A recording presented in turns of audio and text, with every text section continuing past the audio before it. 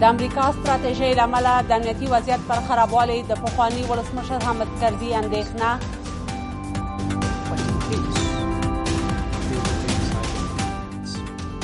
په خواشینۍ سره د امریکا ستراتیژي هیڅ اغیزمنه نه ده ثابته شوې. افغانستان کې امنیتي وضعیت د پام وړ خراب شوی چې د خلکو کړاو هم ورسره ډیر شوی دی. په همدې بڼه د ټاکنو په ترسره کېدو او په چارو کې د حکومت پر پاتې راتلو د ګلبدین حکمتیار نیوکې. که انتخابات په دغه بڼه کې چې دا اوس روان دي له همدغه ټول پراخ تقلب سره مخکې لاړ شي، یقینا چې نتایج به ډیر زیات خطرناک. او د روسیې له ولسمشر پوتین سره د ټرامپ پر څرګندونو د امریکایي سناتورانو توندې نیوکې.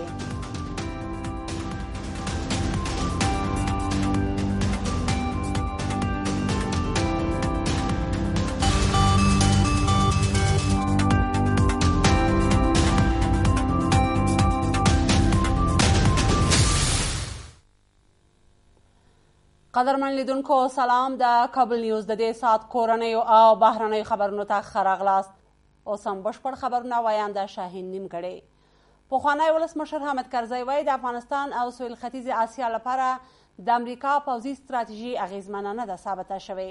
حامد کرزي د دې ستراتیژۍ نه اغیزمنتیا هیواد کې د ناامنیو د ډېرېدو یو عمده عامل ګڼي. کرزي همداراز له افغانستانه د امریکایي ځواکونو پر وتلو هم شک لري او وایي متحده ایالاتونه ښایي تر ډېره دلته خپل ځواکونه وساتي. هغه د افغانستان او سیمې د ثبات لپاره د چین، روسیې او هند رول مهم بولي او زیاتوي چې پاکستان او ایران هم باید په دې برخه کې رښتینې همکاري وکړي. د افغانستان او سویل ختیځ اسیا لپاره د امریکا د ستراتیژۍ په تړاو په دې وروستیو کې یو ځل بیا بحثونه ډیر شوي دي. د امریکا د بهرنیو چارو وزیر مایک پامپیو کابل ته د تېرې اونۍ د سفر پر مهال د ستراتیژۍ بریالۍ او اغیزمنه وبلله، خو د سپینې ماڼۍ ځینو چارواکو بیا رسنیو ته ویلي چې ولسمشر ټرمپ د دې ستراتیژۍ له لاسته راوړنو راضي نه دی او ښایي د ارزونې لارښوونه یې وکړي.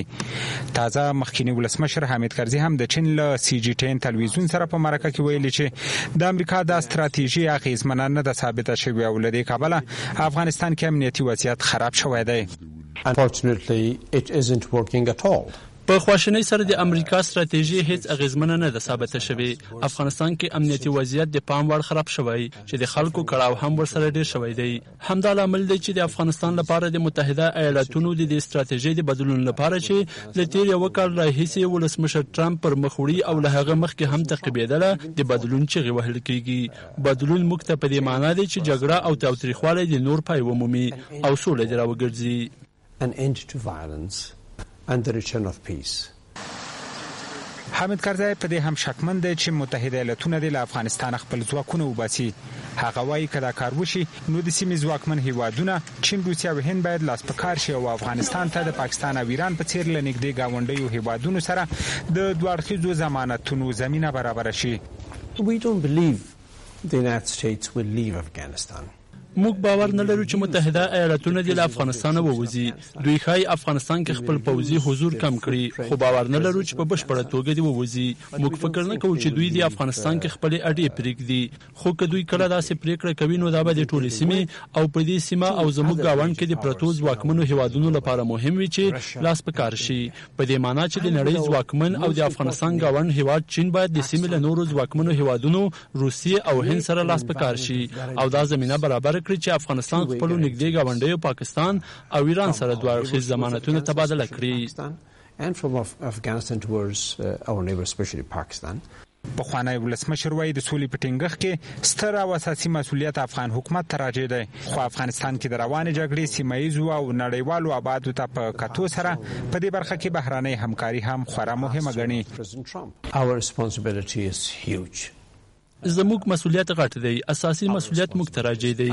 همدا عامل دی چې زما د حکومت وخت کې او د اوسنی حکومت پر مهال د سولې د ټینګښت لپاره هڅې کیږي، خو افغانستان کې سوله یوازې د افغانانو د پریکړو او هڅو له مخې نشي راتلی، ځکه د دې جګړې بنسټیز او اصلي بود بهرنی دی چې نور پکې خپلې ګټې لټوي. پخوانی ولسمشر د څرګندونې پر داس مهال کوي چې تازه د امریکا متحده ایالاتونو له طالبانو سره مخامخ خبرو ته چمتوالی ښودلی دی. شنونکي ټینګار کوي چې د سولې هر ډول خبرو کې باید افغان حکومت هم ښکیل وي، ځکه واشنګټن د افغانستان لپاره په دا ډول برخلیک ټاکونکې پروسه کې د کابل ځای نشي ډکولی. د حزب اسلامي مشر ګلبدین حکمتیار وایي په همدې بڼه د ټاکنو ترسره کول ناوړه پایلې لري او بیا ځل به خارجیانو ته د مداخلې زمینه برابره کړي.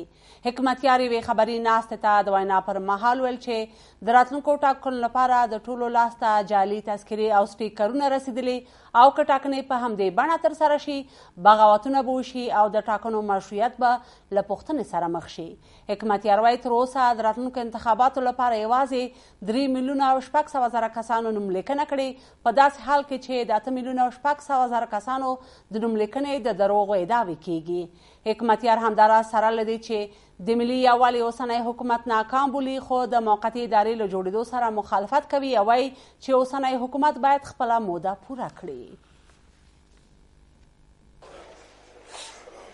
د ولسمشر غني له لوري پر احزاب او سیاسي جریانونو تر توندو نیوکو 2 ورځې وروسته د حزب اسلامي مشر ګلبدین حکمتیار یو ځل بیا د ټاکنو په اړه د ګوندونو د وروستۍ طرحې پر عملي کولو ټینګار کوي. حکمتیار په کابل کې وی خبري ناستې ته ویل چې په اوسنۍ بڼه د ټاکنو ترسره کول نه غواړي او که ټاکنې په همدې بڼه چې له تقلبه ډکې ښکاري ترسره شي ناوړه پایلې به ولري. بغاوتونه به راپورته کړي او بهرنیانو ته به بیا د مداخلې فرصت برابر کړي. چې دا کارتونه هم په وزیر اکبر خان کې چاپ شول او هم په مشهد و تهران کې او هم په پېښور کې او نن ټول اعتراف کوي چې په هغې کې پراخ تقلب شوی. دا سټیکرې فقط د همغو کارتونو ځای ناستې دي. که انتخابات په دغه بڼه کې چې دا اوس روان دي له همدغه ټول پراخ تقلب سره مخکې لاړ شي یقینا چې نتایج به یې ډېر زیات خطرناک. د حزب اسلامي مشر وایي همدا اوس د ټاکنو لپاره پراخې درغلۍ روانې دي. په مشهد، تهران او پېښور کې جعلي تذکرې او سټیکرونه چاپیږي او هر کس کولی شي چې زرګونه دغه سټیکر په آزاده توګه ترلاسه کړي. د حزب اسلامي مشر وایي تر اوسه په ټول افغانستان کې 3,600,000 کسانو د ټاکنو لپاره نوملیکنه کړې، په داسې حال کې چې د 8,600,000 کسانو د نوملیکنې غلط ادعاوې کیږي. دې پرته چې هغوی وایي د ډیټا سنټر لرو او دغه سنټر د ارقامو له مخکې موږ دومره نومونه ثبت کړي، دومره تذکرې ویشل شوي دي او په دومره تذکرو باندې سټیکر وال شوي.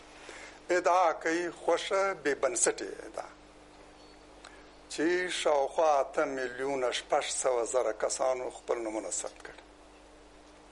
ولې ولس هم وایي او سیاسي ګوندونو ارقام او معلومات هم ښیي چې دا شمیر حد اعظمي 3,600,000 ده. نوموړی په ټاکنو د ګوندونو پر ونډې ټینګار کوي او خبرداری ورکوي چې هیڅوک احزاب نشي نفی کولی. د حزب اسلامي مشر که څه هم د ملي یووالي حکومت ناکام بولي او وایي چې د تصمیم نیونې د یوې مقتدرې مرجع له نشتوالي سره مخ دی، خو د موقتې ادارې له جوړېدو سره مخالفت ښیي او وایي چې اوسنی حکومت په خپله موقت دی او موده یې په ختمېدو ده. نن که موږ له ستونزو سره مخامخ یو، حکومت مو کمزوری دی، د وضعیت له مهارولو عاجز دی، امنیت نشي تامینولی، په شدید داخلي اختلاف اخته دی. د حزب اسلامي مشر په دې غونډه کې همداراز په حکومت کې خپل منځني اختلافاتو ته په اشارې وایي چې دغه اختلافات د افغانستان لپاره ناوړه پایلې لري. ولسمشر وایي له طالبانو سره د سولې مخامخ خبرو پیل ته د لومړي ځل لپاره تر ټولو ښه شرایط رامنځته شوي. محمد اشرف غني له ازادۍ راډیو سره په مرکه کې ویلي که طالبان سوله ونه کړي د داعش په څیر نورې بهرنۍ ډلې د هغوی له امکاناتو استفاده کوي او طالبان به د جګړې د دوام له امله د ولس له لوري ګرم وپېژندل شي. ولسمشر وایي سیاسي ګوندونه د هیواد په ملي پروسو کې د ګډون او نظر حق لري، خو ګوندونه باید پوځي تشکیلات ونه لري او له قومي چوکاټه بهر شي. انشاءالله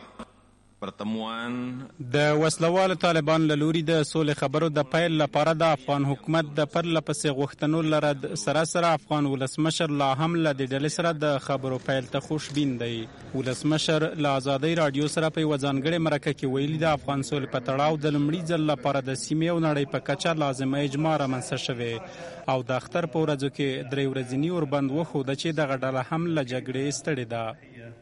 اگر طالبان یک عده محدود طالبان فکر میکنن که هنوزم شمه مشروعیت دینی دارن، این ختم شد. اگر جنگ خدای ناکرده دوام میتن، این به حیث یک حرکت سیاسی نخواد باشه، به حیث یک حرکت ضد ملی خواد باشه. شرایط په مراتب بترسیم. ولی اول ملی اجماع ده چې سوله باید راست. دوم طالبانو خودل چې له جنگ نه ستړي دي. دریم منطقوي اجماع راغلی تر ډیره حده پورې. محمد اشرف غنی وای داعش بهرنۍ ډله ده او د افغانستان له بهره اکمالیږي، خو افغان حکومت یې د له منځه وړلو لپاره له 2 کلونو راهیسې په ننګرهار یو شمېر نور ولایتونو کې د ځپلو عملیات کوي. محمد اشرف غنی وای که طالبان سوله ونه کړي د داعش په څیر بهرنۍ ډلې له امکانات څخه استفاده کوي او طالبان به د جګړې د دوام له امله د ولس له لوري ګرم وپېژندل شي. تر څه طالبانو سره سوله ونسي دا بله برخه د طالبانو له امکانات نه استفاده کوي. نو ضرور ده چې موږ خپل بین الافغاني مسایل حل کو او یو شی د ننګرهار اوربند ثابته کړو. طالبان راغلل قصر ته، والي صاحب سره وکتل، مشرانو سره وکتل، یو افغاني محفل چې ووتل چا برید وکړ، هم طالبانو باندې، هم امنیتي قواو باندې او هم ملکي وګړو باندې، مخصوصا د خوږیانیو مشران چې ټول ته تسلیت وایم. دغه ثابتوي چې داعش پردی پدیده ده. ولسمشر وایي سیاسي ګوندونه د هیواد په مهمو مسایلو کې د ګډون او نظر حق لري، خو په وینا یې ګوندونه باید له قومي چوکاټ بهر او پوځي تشکیلات ونه لري. سیاسي احزابونه خاصا ما غوښتنه داده چې راتلونکي د افغانستان سیاسي احزاب غواړي، منسجم احزاب چې د برنامو په اساس باندې ولس دوی ته رای ورکړي، اما احزاب واضح دي. اساسي قانون کې واضح ده احزاب باید ملي اوسي، دوی قومي یا سمتي اهدافو پورې تمرکز نسی کولی. او دوم دوی باید مسلح قوه ونه لري، دوی باید سیاسي ډګر کې داخل سي او سیاسي ډګر کې انشاءالله فعالیت کوي سي. د جناب حکمتیار صاحب راتګ وښودله چې سیاسي ډګر کې کافي فضا موجوده ده. ولسمشر وایي هغه غیر مسؤل وسلوال چې د عامو خلکو ژوند ګواښي د اساسي قانون له مخې د نیولو صلاحیت لري او اجازه نه ورکوي چې دغه رازډلې حکومت ته ګواښ ورپېښ کړي. امریکا په رسمي ډول له طالبانو سره د سولې مخامخ خبرې رد کړې. د امریکا د بهرنیو چارو وزارت د نیویارک ټایمز د راپور په غبرګون کې ویلي چې دوی له طالبانو سره مخامخ خبرې نه کوي، بلکې دغه هیواد دریځ پخوانی دی او طالبان باید له افغان حکومت سره خبرې وکړي. بل پلو په افغانستان کې د امریکایي ځواکونو قمندانۍ له لوري هم په خپره شوې خبرپاڼه کې ویل شوي چې امریکا هیڅ وخت د سولې په خبرو کې د افغان حکومت ځایناستی نشي کېدی. ولسمشر ماڼۍ هم ویلي چې امریکا د سولې خبرو کې د افغانانو استازولي نشي کولی. مشرانو جرګه وايي امریکا د افغانستان د سولې په تړاو واضح او جدي دریځ نه لري. د جرګې غړي وايي د افغانستان سولې کلي د متحده ایالاتو په لاس کې ده، خو امریکایي چارواکي او متحدین بیا د افغانستان د سولې په تړاو څرګند او اغیزناک دریځ نه نیسي. په ورته مهال د مشرانو جرګې غړي امریکا د روانې جګړې اصلي لامل بولي، خو د جرګې ځینې نور غړي بیا وايي له هر هغه اقدام ملاتړ کوي چې د سولې ټینګښت سبب شي.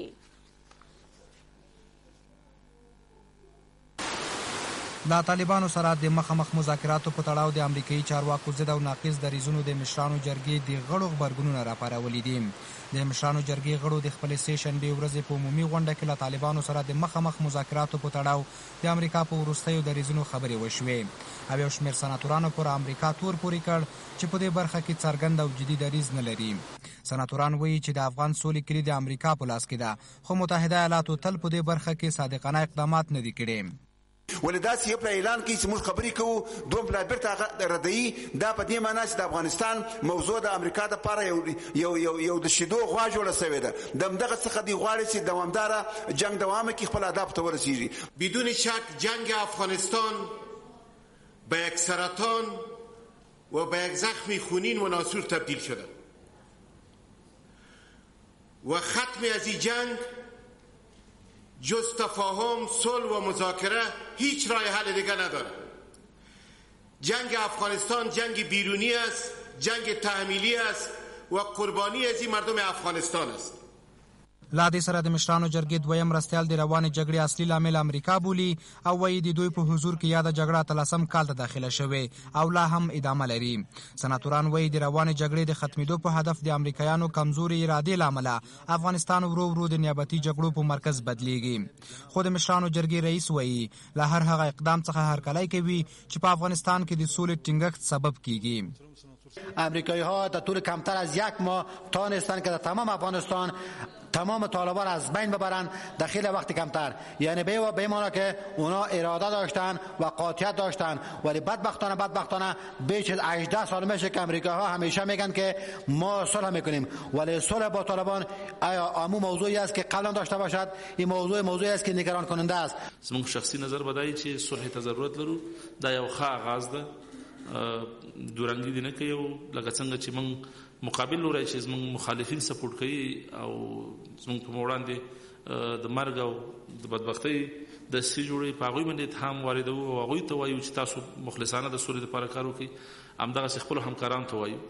په افغانستان کې د سولې په تړاو د امریکایي چارواکو پر دریځونو د مشرانو جرګې نیوکې داسې مهال دي چې 2 ورځې مخکې نیویارک ټایمز د ځینو امریکایي چارواکو په حواله راپور ورکړ چې امریکا له طالبانو سره د سولې مخامخ مذاکراتو ته چمتووالی لري.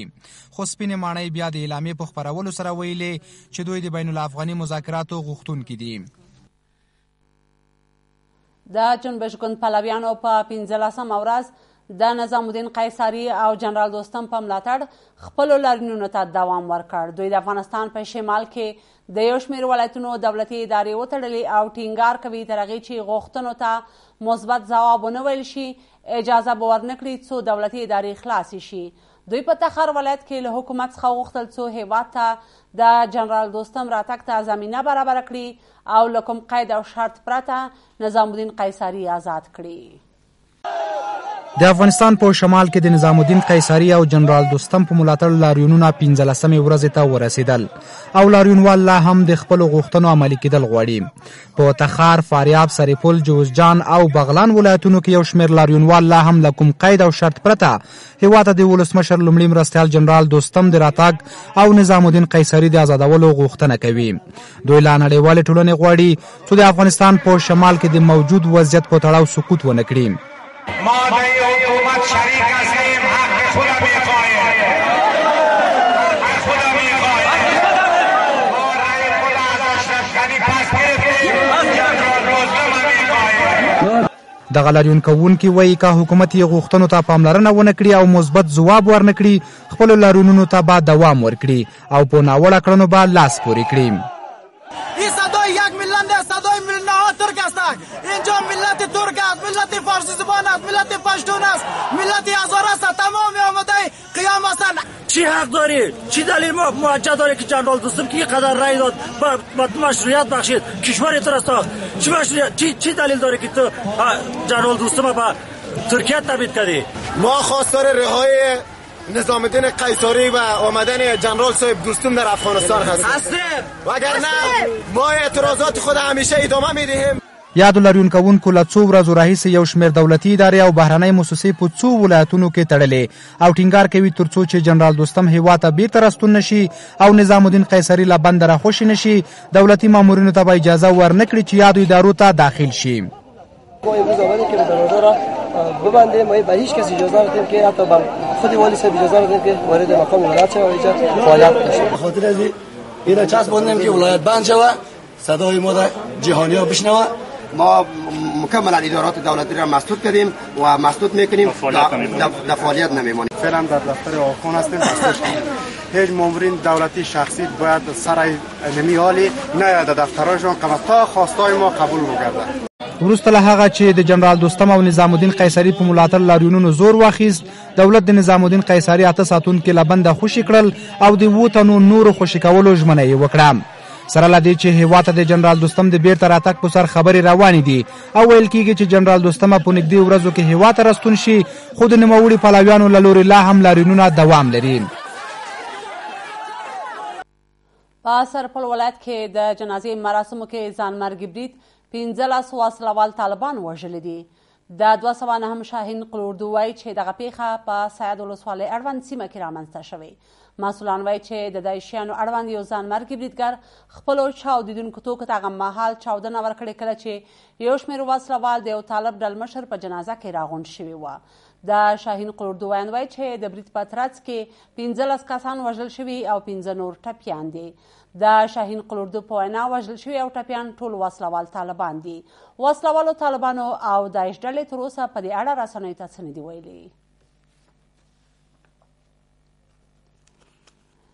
د اقتصاد وزیر وایي د افغانستان 40% وګړي لا هم غذایي مسؤلیت نه لري. مصطفی مستور وایي چې د افغانستان نفوس کې ورځ تر بلې ډېروالی راځي، کاري بوختیاوې کمې دي او د نفوس کنټرول لپاره د منظم پلان نه موجودیت د هیوادونو اقتصادي ستونزې لا پسې ډېروي. چارواکي وایي چې دا مهال د افغانستان اقتصادي وده 3% ده، په داسې حال کې چې 8% اقتصادي وده ته اړتیا ده، خو په وینا چې د اقتصادي ودې لپاره منظم پلان جوړ کړی چې له مخې به تر یوه حده اقتصادي ستونزې هوارې شي. د ملي یووالي حکومت کمپایني ژمنې چې د اقتصادي ودې په برخه کې له خلکو سره کړې وې د 4 کلونو په تیریدو سره لا هم نه دي پر ځای شوي او هره ورځ د افغانستان اقتصاد د خرابېدو په لور روان دی. دلته د وګړو نړیوالې ورځې په نمانځغونډه کې د اقتصاد وزیر وایي چې د افغانستان نفوس ورځ تر بلې د ډېرېدو په حال کې دی. د افغانستان 40% خلک غذایي مسؤلیت نه لري او هر کال د نفوسو کچه لوړیږي. عدم مسئولیت غذایی ما 44% است، یعنی 44% تقریبا نیمی از نفوس افغانستان از مسئولیت غذایی درست برخوردار نیستند. یکی از مشکلات عمده از این مشکل نفوس است. به ضروریات دیگه فامیل از قبیل نیازمندی‌های صحی رسیدگی کرده نمیشه و می خاطر است که سبب مهاجرت‌ها به جای شدگی‌های داخلی در افغانستان شده. نفوس باید مدیریت شود. اگر ما از لحاظ اقتصادی مطرح بکنیم، انسان خودش نیروی کار است، یعنی بدون نیروی کار اساساً تولید صورت گرفته نمیتونه، یعنی یک بخش یک عامل تولید است و از جنبه دیگه خودش مصرف کننده است. د اقتصاد وزارت او احصایې ادارې د معلوماتو له مخې دا مهال د افغانستان نفوس 1.5 میلیونه دی چې هر کال پکې 600,000 وګړي ډیروالی راځي او د نفوس کنټرول منظم پلان موجودیت له امله یې ډېرې له ګڼو ستونزو سره مخ کیږي. چارواکي وایي چې د افغانستان اقتصادي وده دا مهال 3% ده، په داسې حال کې چې 8% اقتصادي وده د افغانستان نفوس لپاره اړینه ده، خو په وینا چې د اقتصادي ودې لپاره یې پلان جوړ کړی چې له مخې به تر یو حد اقتصادي وده رامنځته شي. طرح استراتژی اقتصادی را پیشکش کنه که با در نظر داشته رشد نفوس امروزی حکومت ها بتونن که سطح رفاه لازم اقتصادی را برای مردم خود و شهروندای خود فراهم کنه. در حال حاضر رشد اقتصادی ما مورد نیاز ما باید بالاتر از 8% باشد. فعلا رشد اقتصادی ما در حدود 3% است. این افزایش نفوس تنها روی منابع محیط زیست تاثیرگذار نبوده، بلکه بالای توانایی دولت در ارائه فرصت‌های تعلیم، خدمات صحی و دیگر خدمات اجتماعی نیز تاثیر خواهد داشت. مسئولان وایي چې د کورنۍ تولیداتو نه موجودیت له امله د افغانستان اقتصاد پیاوړی نه دی او ډېری وګړي د کاري فرصتونو نه موجودیت له امله له خراب اقتصادي وضعیت سره مخ دي. د کابل په دهسبز ولسوالۍ کې یو شمېر ماشومانو پر بهرنیو ځواکونو د ډبرو ګزارونه وکړل. په هغې ویډیو کې چې تازه په ټولنیزو رسنیو کې خپره شوې لیدل کېږي چې یوه ډله زیات ماشومان د کابل په دهسبز کې د بهرنیو ځواکونو د موټرو کاروان په ډبرو ولي. د دغه ماشومانو شمېر چې خورا ډېر دی د بهرنیو ځواکونو کاروان یې محاصره کړی او له هر لوري پرې د ډبرو ګزارونه کوي. تر اوسه د دغې ویډیو د کروالي او موقعیت په تړاو امنیتي ادارو څه نه دي ویلي.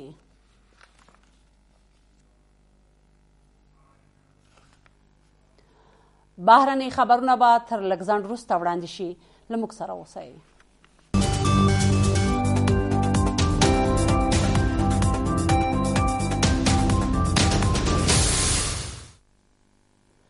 بیا هم ښه راغلاست. د امریکا د متحده ایالاتونو ولسمشر ډونالډ ټرمپ له خپل روسي سیال ولادیمیر پوتین سره هیلسنکي د لیدنې پر مهال د مطرح کړو مسایلو له کبله تر سختو نیوکو لاندې دی. ټرمپ د دوشنبې په ورځ پوتین سره له نږدې 2 ساعته لیدنې وروسته په ګډ خبري کنفرانس کې د امریکا په ټاکنو کې د مداخلو د ادعا په اړه د مسکو دفاع وکړه. د امریکا ولسمشر ویل دی داسې هیڅ قانع کوونکی دلیل نه ویني چې روسیې د امریکا په ټاکنو کې مداخله کړې وي. د ټرمپ په منتقدانو کې دغه د جمهوري پال ګوند مهم غړي او سناتوران هم شامل دي. له دې سره هممهاله سلګونو کسانو د سپینې ماڼۍ مخې ته د ډونالډ ټرمپ پر خلاف لاریون هم کړی دی.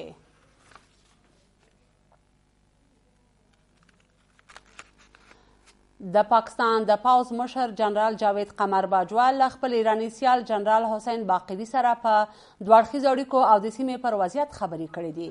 د پاکستان د پوځ د مطبوعاتي څانګې د خبرپاڼې له مخې دواړو خواو په دفاعي همکاریو او سرحدي ستونزو هم غږېدلې دي. ریپورټونه وایي د پاکستان لوی درستیز د ایران ورغلي پلاوي ته ویلي چې د پاکستان او ایران همکاري به د سیمې پر امنیت مثبت اغیز ولري. د ایران د پوځ مشر بیا د پاکستان او ایران د اړیکو پر پراختیا ټینګار کړی.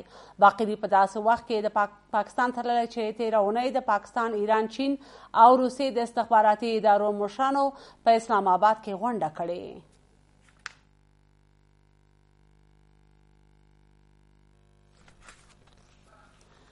ګران لیدونکو، د دې ساعت خبرونه پای ته ورسېدل. له ملتیا مو مننه. تر بیا مو الله مل شه.